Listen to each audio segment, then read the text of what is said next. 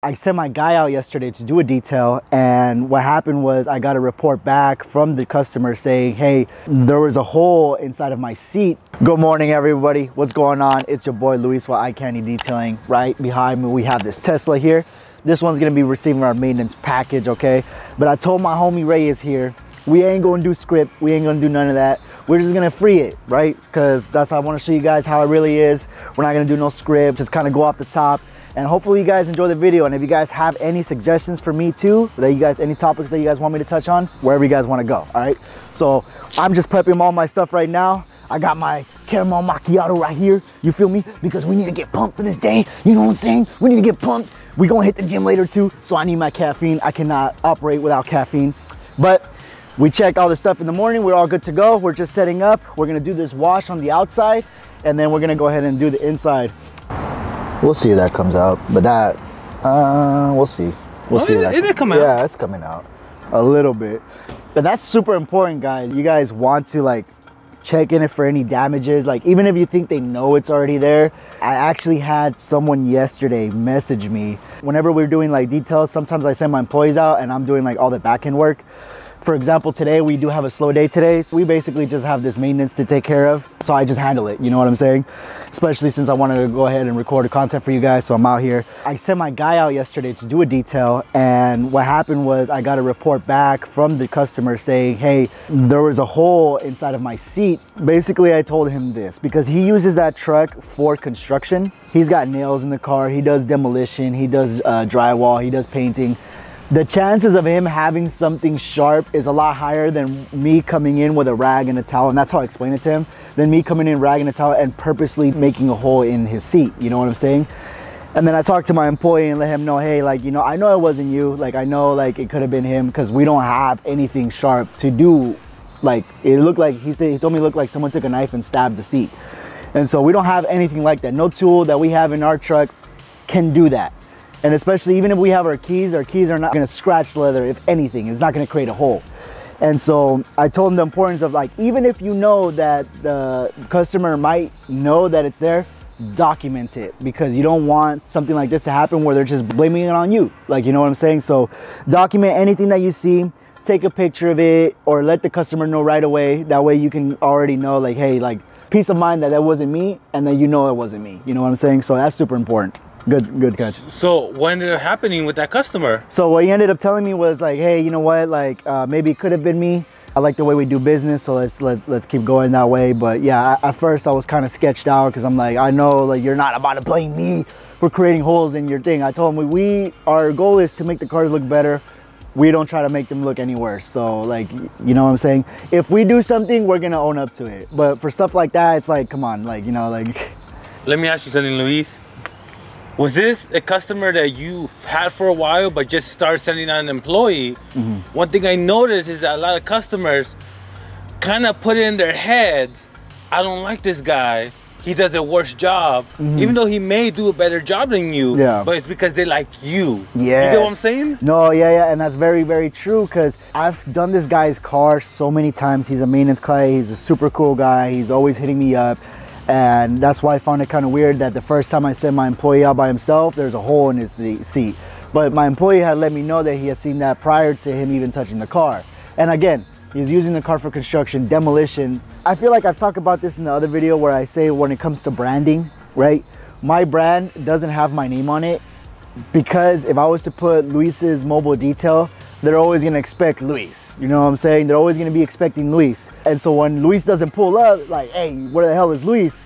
Who's this dude right here? Get him out of here. I want Luis. You know what I'm saying? What we do is I sent out my Eye Candy squad, man. I sent out the Eye Candy crew. And so we are trained to do this. We know how to do this. We are specialists in this. I've done it a lot of times with him and I've never had a problem. It was a good learning lesson for him. Like, you know, like, hey, document it. I don't care if you've seen it before, just document it, take a picture of it, let me know, and I'll let the customer know. You don't got to do anything. Luis, so how long have you had this customer? So this is the first time customer here.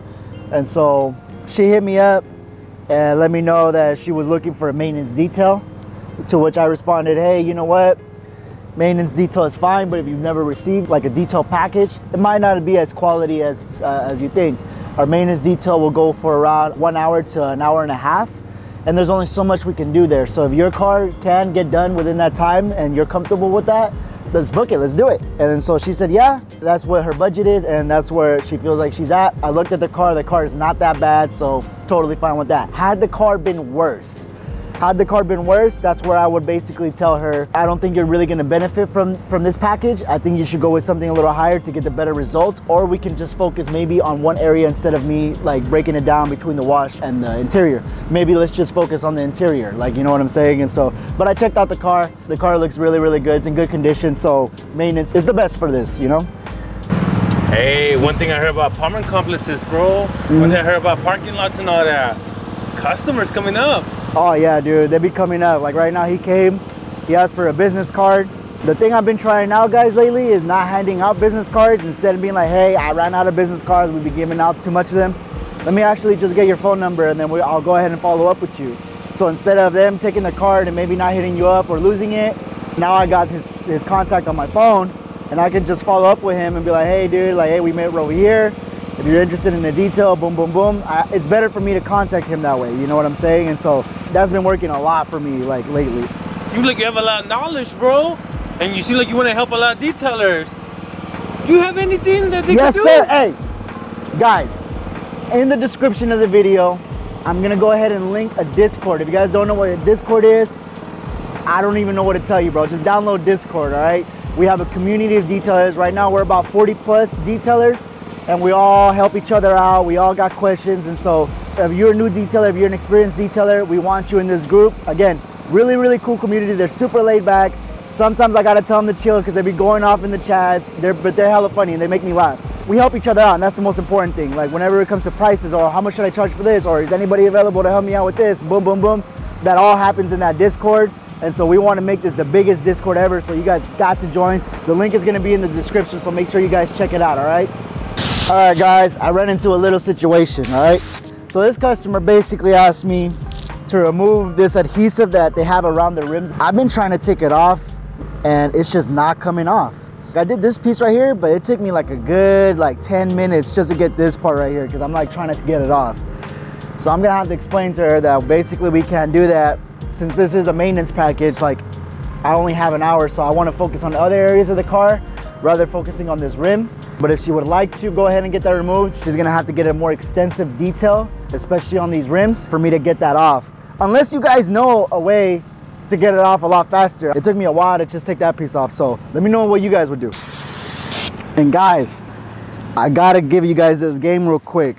My homies, Devon Auto Detailing and Frontline Auto Detailing put me on this really, really good tip where they put not DI. If you don't have DI water, we put ONR in our water tanks now, and the working time you have, especially in the sun, increased like crazy. And what I'm talking about is like you're not gonna get like water spots like crazy. You have more time to like wash the car and everything because it just kind of helps. It softens the water a little bit, and I've noticed that a lot, especially when I'm doing like cars in the direct heat, that we still have a lot of time to come back and touch up because we'll see some water spots. Then we hit it with like a little sealant real quick and just wipe it off and it'll come right off. Where back then it's like we had to polish those things off. So if you guys don't have DI water, a little bit of ONR, like a capful in your water tank, 2 capfuls if it's bigger, it does magic, dude. Real stock. That's game. That's game. And if anybody's wondering which type to get, you can get the ONR. I got this one from Amazon, which is a gallon, and I've been using it for a really, really long time, and I barely got it down to here. A little goes a long way. You use too much of this, and it starts to streak up on the paint, so you don't want to use a lot. And Absolute Rinseless Wash is what I've been trying out. Shout out my man's Joe from Bay Area Car Care Products, who hooked us up with this one right here for us to try out. So this stuff has been going really good too, so I can't choose between the two. Any of them work, really.